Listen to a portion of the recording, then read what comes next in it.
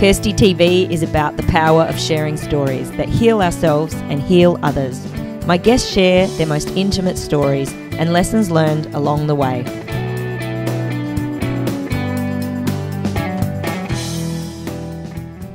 My guest today, Lauri Burns, grew up in turmoil and an extremely physically abusive home.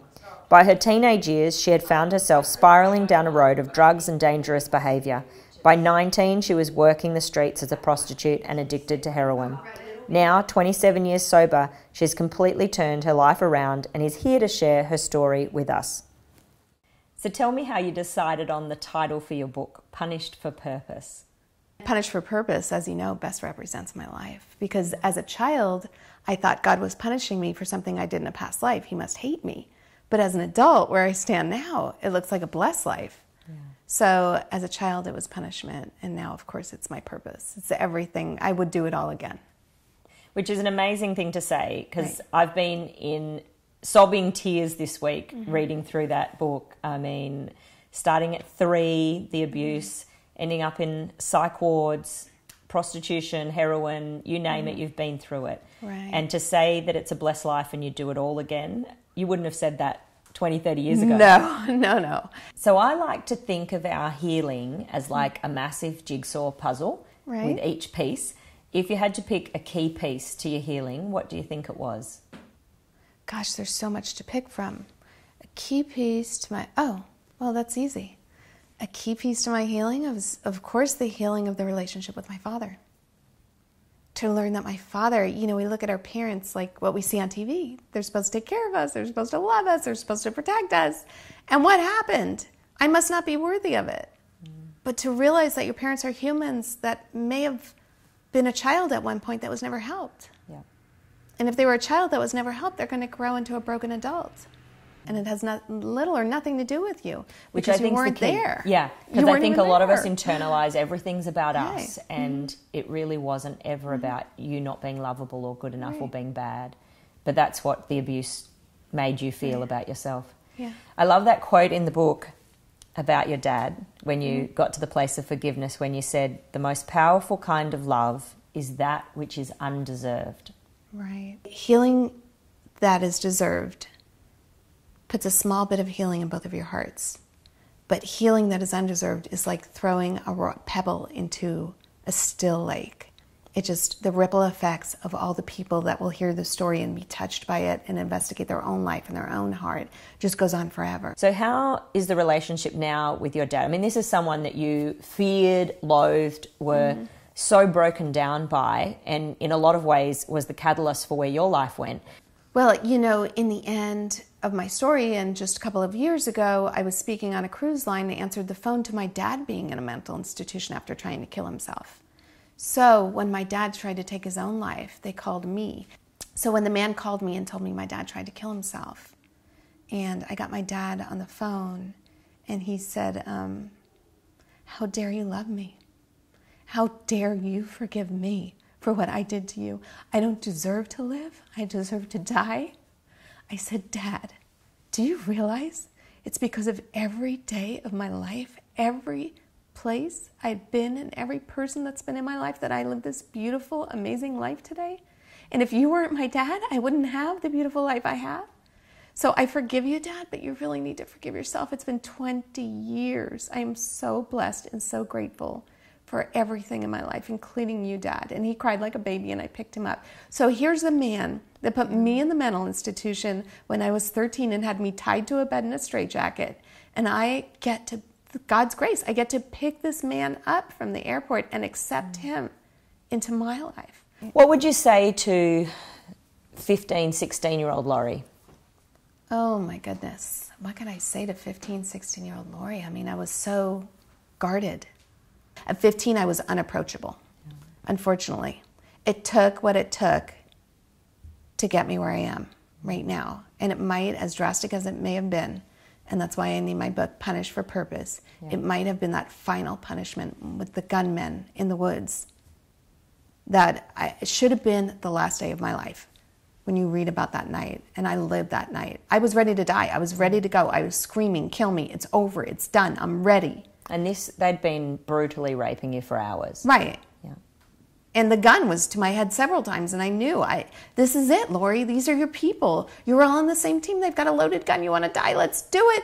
And I'm screaming, kill me. And what should have been the darkest day of my life, and the end, was actually the beginning. And I think there are no mistakes in this life. And the hardest thing that I had to process was, could you forgive those men? Right? Wow. That did that to you? And the answer is yes. I could forgive those men. Because I know in that forgiveness would be healing that none of us would be able to explain. It would be a miracle beyond miracles. Because we know what we know now, which is those men were broken. Something really bad happened to those men to bring them to a point to take an innocent girl off the street and want to kill her that night. But I think you're right. I think we have, epidemic proportions of rape and trafficking, and it's one thing to save the girls, but there's another man buying another girl the next minute, and it really comes down to how are we going to heal the men that are doing these crimes. Right. And hurt people hurt people. That's right. Do you love yourself now? Oh, yeah. Yeah. What's so amazing about the life that you have now and who you are that you love? First of all, it was totally unexpected, right? I never thought I would see 18. I never thought I would see 21. I was on the death path. And what's so amazing is that I wake up every morning happy. After reading your book, I am amazed you are here, honestly. Yeah. It really is amazing. Right. And you're doing so many great things in the world. Thank you. I got the opportunity to tell my story in prison. I love that. I feel the greatest healing in the darkest places because it's the people that are in that darkness that I can You're just feel like full coming of out. Quotes. Yeah. I feel the greatest healing in the darkest places. Yeah, it's true. I mean, walk into Skid Row at night. Walk into a prison. I did a bat mitzvah for 2 Jewish girls that got life in prison who had killed people. And I got to speak to them about what happened.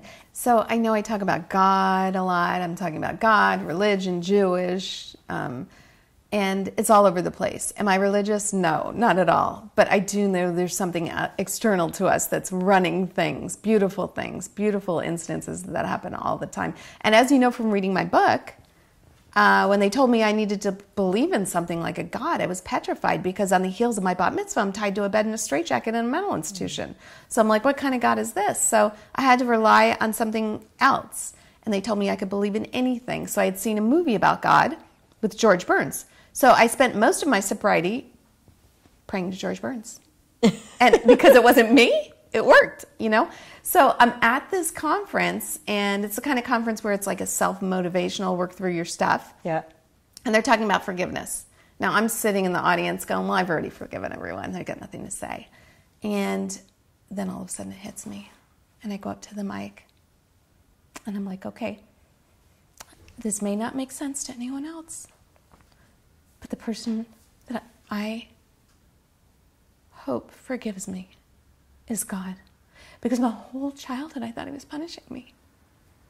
And I had no idea that he loved me this much.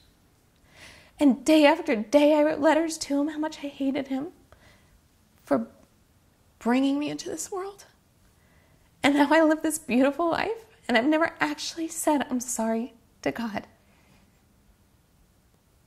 So I made my amends that day.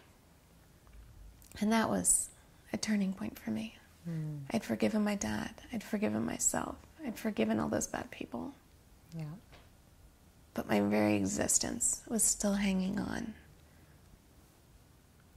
Yeah. And now you believe every day that you're worth being here and that I was supposed to be there's a purpose. What's the best part about your new life? Everything's great about my new life. I mean, I guess it's my kids. It's my own daughter, Summer, and the amazing woman that she's become. Unbelievable. And then all of the kids that have come into my life, whether they were foster kids or homeless children, just everyone's their own bright light that I can't do without, right? So people say, you're an angel, you help all these kids. And I'm like, if you only knew how much I get from the kids, you would see. It's not really giving, it's more getting. Do you think that's what keeps you a little selfish, right? sober? Yeah. Yeah. But it's a good thing. Do you think that's what keeps you on the straight and narrow? Well, I'm very involved in my sobriety, and I speak a lot all over the world to addicts and alcoholics. So that I think telling of my story is kind of cathartic, and I can walk through it again, and it's like a renewal of where I'm at right now. And it's also the kids, because I get to see myself in their lives. Thank you so much for being here. Mwah. So if you, like Lauri, have been through some kind of trauma, whether it's childhood abuse, prostitution, heroin addiction, I think that the most important thing is to realise that you can come out of the depths of despair and darkness. You can find a way to plug back in and be reconnected with yourself and start your path to healing. But one of the most important things is being able to share your secrets and speak your truth and find a way to forgive those who have hurt you and forgive yourself. I hope that we'll see you next time on KirstyTV. Don't forget to subscribe to the YouTube channel below, tweet us and Facebook us, and we'll hear from you soon. 47 kids later now. Yes. Is that right? Well, 30 in my home. I'd say total probably closer to 60 now. Yep. And then I just opened a 100-bed facility. So, like I said, the floodgates are open. If we add all that up, we're probably going to be at 160 by the end of the year.